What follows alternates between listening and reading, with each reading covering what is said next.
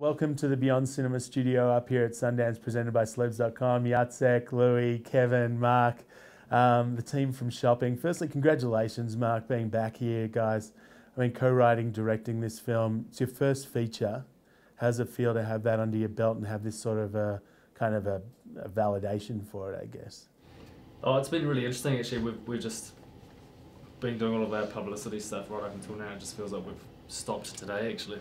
It's been a big journey. So, yeah, it feels great. It feels like we're actually sort of on the other side of the work, if you like. But it's great to come back to Sundance after such a great time here last time. Yeah. The success of $6.50 Man as a short, do you think that that's prepared you for this? Do you think that that was like just an experience you had to have, like going through doing those projects? Yeah, totally. We really wanted to dive into shorts years ago. Me and Mark have talked about it since we started working together in the early 20s. It was always a vehicle to get to feature films. And one thing we learned about feature films off the back of short films is that really there isn't that much difference. You're telling a story. It's a different form in that it's longer, but the amount of pre-production, you have to elongate that. The journey itself, it's like 5-6 short films. I think we were saying the other day, with a short film, you shoot for a week and you have 2 weeks prep. But the feature film, I think we had 2 or 3 weeks prep and a 6-week shoot.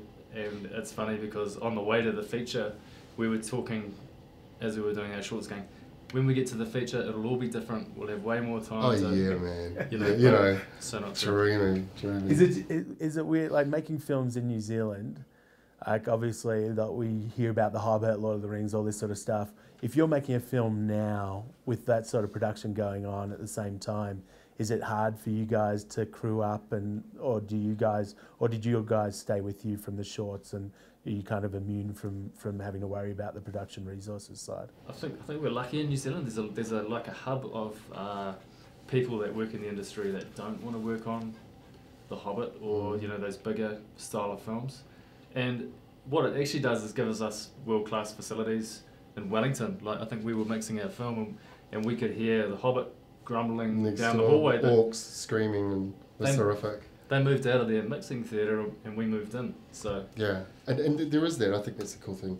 A lot of people have been involved in those bigger projects for a decade now, and have cut their teeth. Some of them won Oscars, like Mike Hopkins, who sadly passed away, 2-time Academy Award winner. He was mixing our film, and he loved this story more than the others because sadly passed away shortly afterwards, because it was just down to earth, because it was a simple story, a real Kiwi tale, as opposed to orcs and rhinos everywhere. It was just really raw. And so there are people in our crews in New Zealand that really love getting down and dirty.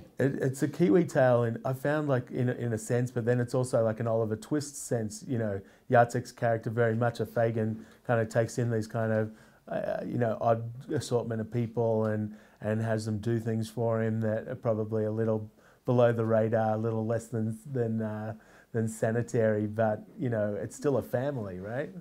It's absolutely a family, and I think the part of it, or certainly the protagonist part, the young guy who comes under the influence of these forces, push-pull forces, we can recognize those moments in our lives where we, most of us, I imagine, certainly I have, felt it could have gone many different ways. Yeah. Thankfully, it hasn't quite, but it's nice to revisit a place like that. I think that's universal. But the other thing, I mean, that's universal. But then on a New Zealand level, the classic films out of New Zealand over the last however many years, maybe 20 years, is like the element of domestic violence keeps appearing and reappearing. Now, is that because it's a reality, or is that because it's just a dramatic choice? I think that in New Zealand we all actually accept locally in NZ that we do have a problem with domestic violence. I mean, internationally, it's across the board, but I think our statistics are pretty bad. They're right up there. And our approach with our work, because it comes from real raw experiences, is not to shy away from that. It's better to out it and get it out there and have us talking about it and having people that have experienced it. And sadly there's a lot of them, be able to recognise, themselves in the story, and, it's out from under the, out of the closet, out from under the carpet.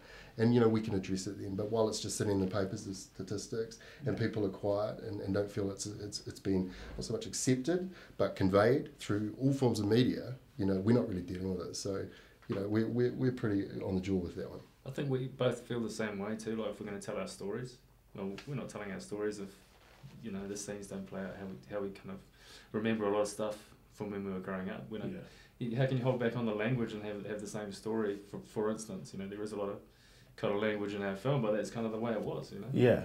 Well, I mean, both Run and this film have the abusive dad to an extent, the cassette recorder being utilised by the kids, and of course kids being the central figures in this. Each time you've gone with new faces. Kevin, I mean, this is your first movie, right? Yeah, I've never even really acted before, so it was like... Meanwhile, Jacek's been on every Baz Luhrmann picture for the last however long. Yeah, I didn't even know how many he was in until I read the description. I was like... You got up to Sundance, yeah. You're reading his bio and just, oh, that's cool.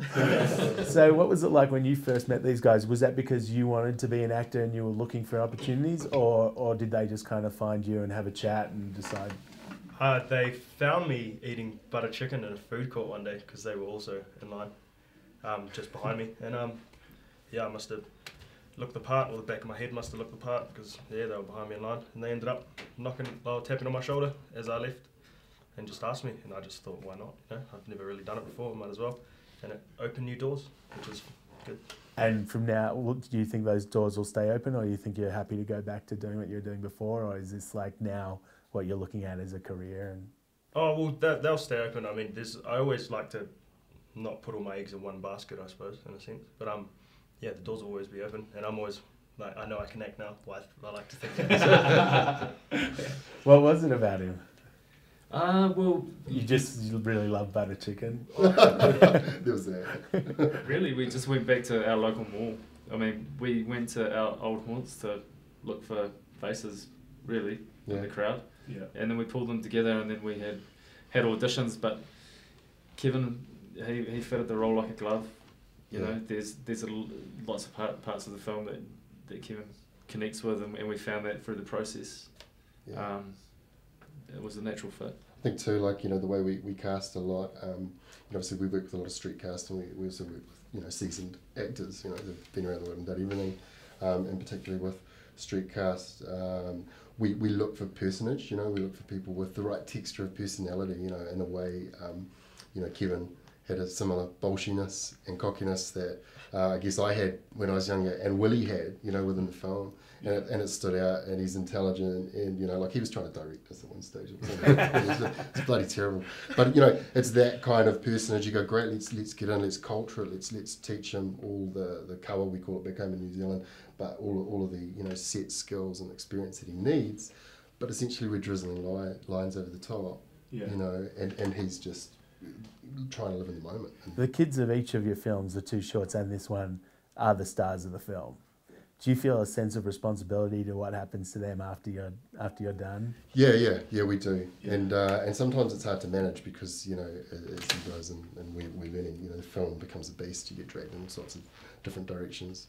But, we've tried to follow up with everyone, and, I think it was cool at $6.50 Man we sent, Oscar Van de Conner, who played the $6.50 Man Kid Andy, off to Japan on a junket with his mother, and, This is the part where I think we get to pay back the hardship in many ways. They don't get a lot for being in the film. In fact, Kevin had to give up his day job during the film and then lost his job pretty much straight after the film. He's not getting his weekly wage while he comes here, although everything's kind of paid for, so it's tough, but we appreciate that, and we kind of do as much as we can. I think Kevin was living at Louis' house during the film, which was cool. So it's kind of like hopefully it's like a family atmosphere, because that's kind of how we work. Yeah.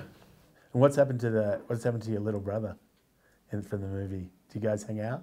Well, I haven't really had much, because he lives quite a while away from me. So like, it's kind of hard traveling, and my car's actually broken down at the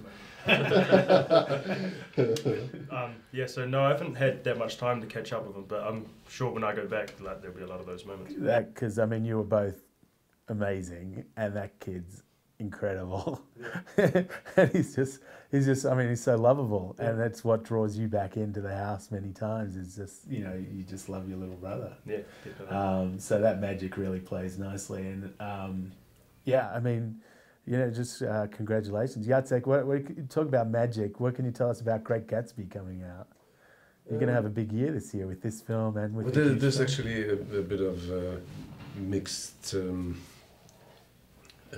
messages there. I didn't end up being in the film. Oh. It's just a strange story, and when I tell the story in Poland, they don't believe it. I had to pull out from Great Gatsby to be in this medical drama in Poland. And I thought, what? It was. It would have been a fantastic thing to be involved again. Yeah. Next one. Yeah. Maybe you can help Kevin out with a new car.